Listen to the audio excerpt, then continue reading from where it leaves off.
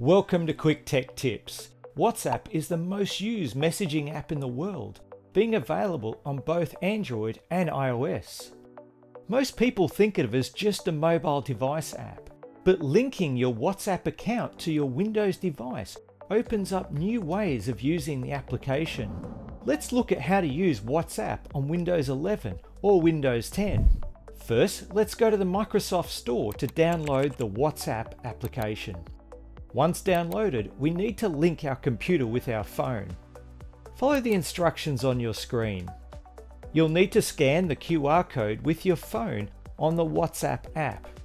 If it doesn't work the first time, give it another go. So go to Link Devices, scan the QR code, and WhatsApp on Windows does the rest, automatically downloading all your messages. Now you can send and receive messages on your Windows device. You can make audio and video calls. All the emojis are there along with GIFs. And what I find really useful is the ability to send and receive files directly from my PC. You can send files up to 100 megabytes in size and videos up to 16 megabytes.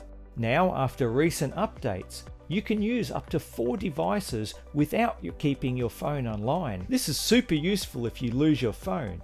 You still have the ability to message or call people with your PC. I hope this tip helps, and make sure that you're subscribed and tune in to next week's Quick Tech Tip.